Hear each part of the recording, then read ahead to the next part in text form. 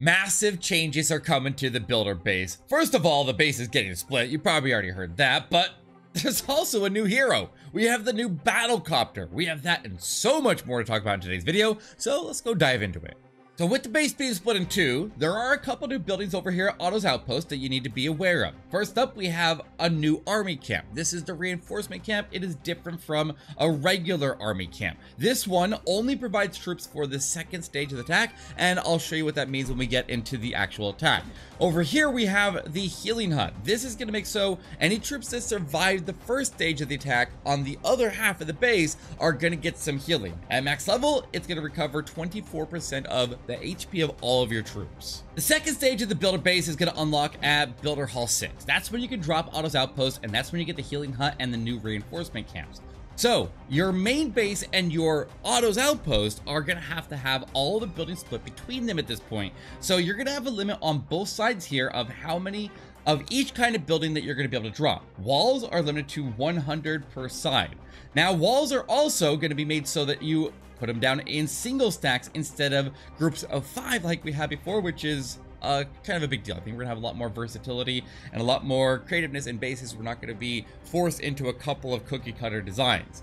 So secondly, we have the defenses. Now you can see that there's a counter in the top left hand corner that shows you how many defenses you can continue to drop on that stage. If I go to the other stage here, that counter goes back to 0, and I can put down my own set of walls over here, and I can put my own separate defenses, and I can split up those defenses however I choose. Now, there are a couple buildings that have to be on one side or the other. For example, the healing hut has to be on the Otto's Outpost. You have to put your reinforcement camps on the Otto's Outpost. And you have to make sure that you put the Bob's control unit, which is just a replacement of the Masto builder hut there that we had before. We're also going to be limited to 12 traps on each side, and then each individual other building will have a limit. So like if you have any building that has multiples, like a gold mine, it looks like I can only have one gold mine over here. And so I'd have to go over here and I could place the other 2. And so there are some restrictions on what you can put where. So now that we understand how the multi-stage base is set up, we need to learn how to attack it. So let's go over how all the different troops here are changing for Builder Base 2.0. You can swap out the troops as normal at the start of the attack here, but you can only see stage 1 at the start of the attack here. You can't scroll over to Otto's Outpost, so you have to judge based on what you can see here, what you need to throw at the initial base, because whatever's left over, whatever survives will get healed up by your healer hut, and then head over to the second base and start attacking it. When you get your reinforcements, you'll also be able to boost that army there a bit, but you don't know what's going to be over there unless you're a good judge of what is on this base. So let's start by going through all the different troops here. You can see that the barbarians, they rage up for 22 seconds on drop, and unlike before where we got 20 of them when they were at max level, we're only getting 4 of them here, but every individual one is significantly stronger than before. But as you can see, they're still vulnerable to some spring traps. We have the sneaky archers, which also come in significantly lower numbers here. We only get 4 of them as well, and also I want to point out that we only got 2 minutes on the attack timer here, so slow sneaky archer attacks are not going to be like they were before. And I guess technically people could still use them, but I don't know if I'll see them as much as we used to. So now let's go over to the boxer giant. Notice how the boxer giant on his troop bar has that purple bar. Some of the troops are going to have activated abilities. Some of them will have rechargeable activated abilities. So the boxer giant hits its initial target there really hard, just like normal, but when you pop his ability, he will actually go invincible like he's under a Grand Warden aura. So he can get a bit extra damage there. Maybe he can tank for some troops there and get through more. All right, so now the minions. The minions are one of the troops that didn't really change very much there, but obviously when you have a base that has potentially less of the air defenses, then you're going to be able to maybe pick up a couple things that you weren't before. So use them strategically. Maybe we could use them with some of the airships like before. Hard to say exactly, but let's take a look at the bomber. Bomber had a really interesting change here. Bomber, when we use his ability, it is activated and it throws a big bomb that bounces. Once it's not used, he throws small bombs as normal, and his bigger bomb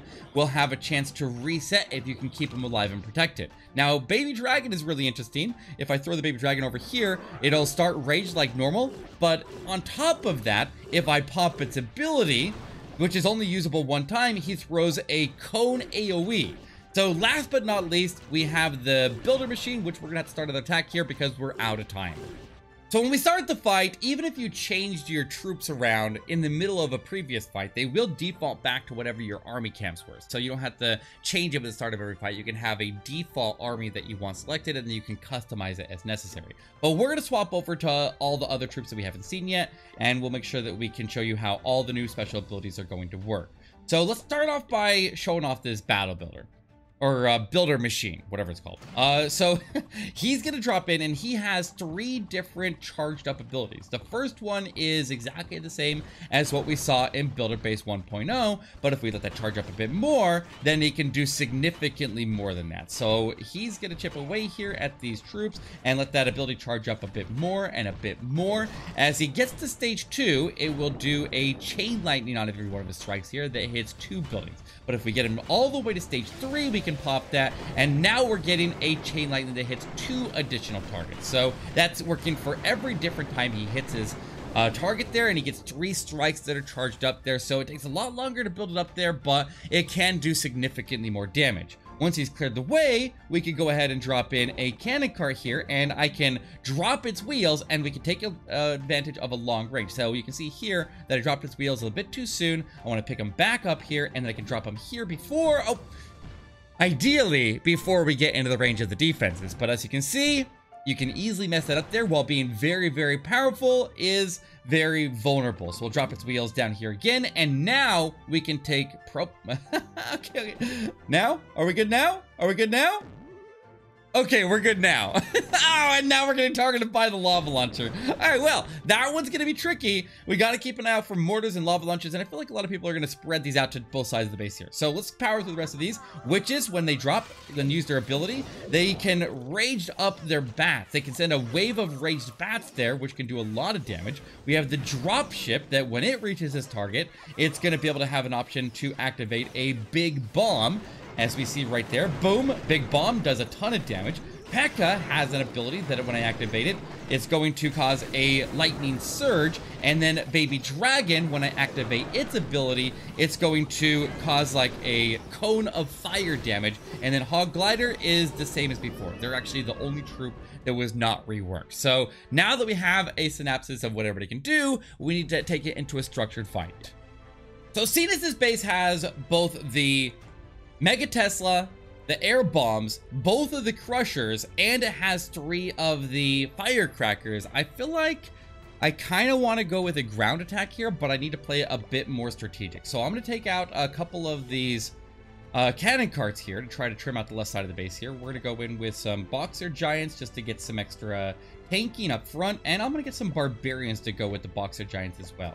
I think a couple of camps of them should do some good work here. So let's go ahead and get these cannon carts moving to the base here. We'll try to outrange a lot of these defenses along the left side and see how far we can get in here. So just use both of them. I feel like we can use both of them right here. Let's go ahead and drop them down, anchor them, and go with some longer range shots here and try to, specifically I'm going after the crusher here to try to get out of the way here, while I'm also outranging the, what do you call it, the lava launcher here. So if I can get that down, we're in a pretty good spot here. Looks like we're locking onto it now, so we should be able to take it out here shortly. Then we can pick up our wheels and make our way into the base. So I want to pick up on the outside of the base. It looks like we're getting that lab out of the way there, so that's good. We'll get ready for the boxer giants to go in now. Let's see if we have any more targets that we can claim over there. Looks like we are good, so let's go ahead and send them. We'll pick our wheels back up. Let's get a barbarian here, and let's get our battle machine to go in behind them. We'll go and pop the ability on the first boxer giant, since it's the one that's actually taking the damage. And the cannon carts are staying pretty safe right now, so I'm not really too worried about them. I'll drop in more barbarians to the outside of the base. We have our hero ability charging up more and more. We have our other boxer giant starting to take some damage, so I'm gonna go and pop his ability now. We'll pop the hero ability and try to get through a bit faster, and we'll now start to collapse in the backside here with the barbarians, and we'll keep on moving strong. I don't want my cannon carts here to run into any problems in the backside here, so I think I want to save troops and prevent them from going into the crusher right there. So we're looking pretty good here. We can pop the hero ability, and now we can go to stage 2 and we can see how we do over there. So timer stops, and now we go to stage 2. The troops that died are going to stay down, and the troops that survived are going to continue on. So over here we have the reinforcements, which looks like I can swap out their troop type. And so I'm going to actually swap over to the copter here, and we'll see if we can take out the backside with some support of maybe some dropships and copter. Yeah, we'll try that. I'm gonna rush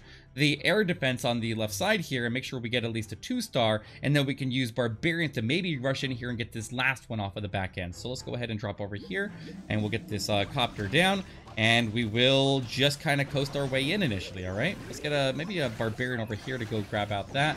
Now the barbarians already used their rage, so they obviously can't use it again for the ones that we actually dropped. Did we drop them all? I'm pretty sure we did drop them all. So there's not a lot of defenses over here. You'll see that we actually have a pretty smooth entry into the base, and it's going to be a lot smoother than we saw on that other side. So I like that. It'll be... Get the barbarians onto the... They're not lasting very long there. I hope we can actually pull through on this, but we have our hero ability all charged up here, so... What are these? they're little, like, remote control car looking things here. I have my ability all the way charged up here. Let's go ahead and pop it now. And we surge in and into or past the storage there and into the air defense. So we gotta get this Tesla off of my back here. Oh, I still have a cannon. I still have a... Oh, I'm gonna drop this. Drop its wheels. And I should have done that earlier. Let's go drop our last barbarian here. Go and drop surge forward.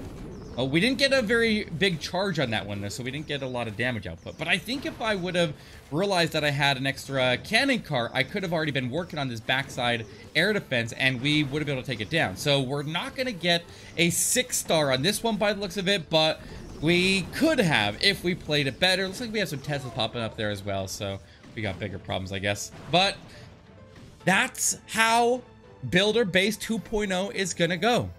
Very interesting, very cool, lots of new stuff, and some cool new hero reworks with all the tree works as well. So if you guys want more sneak peeks, then join us back tomorrow. We'll see you there.